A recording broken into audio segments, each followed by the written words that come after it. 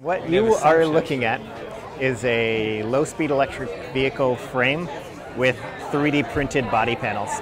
Hopefully we'll release a small fleet of these for on-campus travel, so if you need to go from North Campus to Central Campus or just between buildings far away, or maybe there are some VIPs that we want to impress and they dial up a automated golf cart to come pick them up.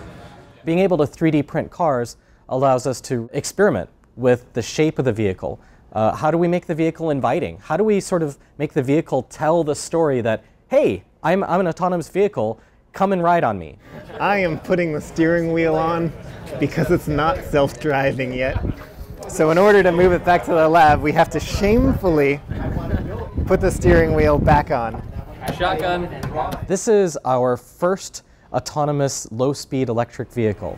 We envision in 2 or 3 years that we might have a fleet of 50 or 100 of these guys zipping around campus and just basically serving as a force multiplier for the bus system that we have on campus.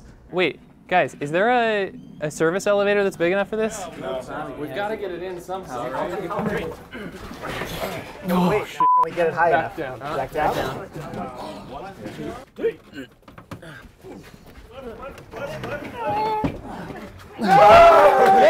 So a lot of people talk about intelligent transportation systems that are a bit like using Uber, where you pull out your phone, an autonomous car comes and picks you up. How does an autonomous car figure out who on the side of the road called it? How does it identify a safe place to pull over?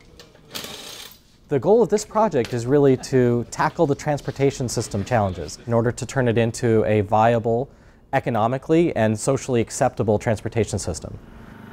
We've got a team of about 16 people, and it's really important to locate the team physically close to where you're testing. We started working at Mcity yesterday morning. This gives us a really controlled test environment that is huge for rapid development.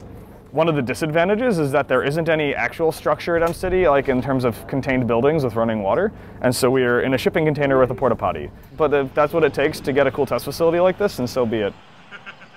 All right, are you ready? I'm going to draw a route for the vehicle to take. And 3, Hand free. 2, 1, and we're live.